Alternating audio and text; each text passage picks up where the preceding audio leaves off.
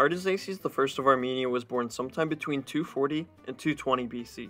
His father's name was Zariades, and at the time of his son's birth, he was a general under the Seleucid king Antiochus III. His mother's name has unfortunately been lost to time. Not much is known of Artaxias' early life until the age of 18, when he joined his father, becoming a general in the Seleucid army.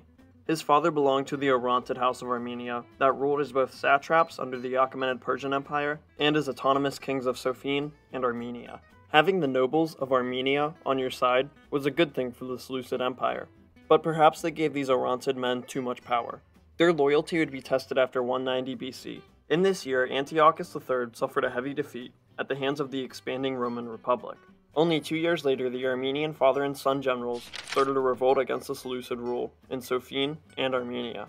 The revolt proved to be successful, and especially when Rome mediated on behalf of the conflict. The resulting Treaty of Apamea would be signed in 188 BC, granting Zariades the kingship of Sophene and granting his son, Artaxias, the kingship of Armenia. With the second son of Zariades set to inherit Sophene, while the kids of Artaxias were to inherit Armenia and begin their own dynasty. This dynasty would take the name of the Artaxiad dynasty, in honor of its founder. The Orontid dynasty that he had descended from claimed their own descent from that of the Achaemenid Persian Empire. Even Artaxias' name is just the Armenian spin on the name Artaxerxes, who once ruled as an emperor of the Achaemenid Persian Empire. Artaxias and his father didn't see it as enough to own their two small kingdoms that they now ruled, so they continued their war against the Seleucids, and Artaxias took the land closest to him by the Caspian Sea, called Media Atropatene, as well as the districts of Sinuk and Vesperukin, while King Zariades took over Achalinci and Taran. He also joined a coalition against King Pharances of Pontus, after his capture of the city of Sinope, but he most likely gained nothing but respect from this conflict. Artaxias did his best in supporting the Armenian language, but retained a heavily Persian-influenced clothing and culture. In 176 BC, King Artaxias founded a new capital called Artaxata, which he named after himself.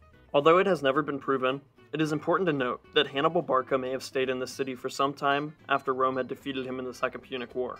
The Armenian kingdom managed to defend against Seleucid attacks until 165 BC, when Artaxias was defeated by Antiochus IV, who made the mistake of keeping Artaxias as a governor.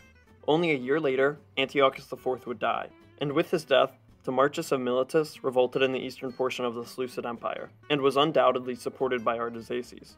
In 160 BC, Artaxias would get into a dispute with his brother over who would come to control the kingdom of Sophene. He would lose out to his brother in regards to the ownership of Sophene.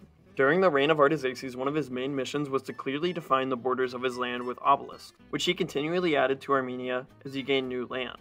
In 160 BC, King Artaxias would die and leave the throne to his son, Artaxias I of Armenia.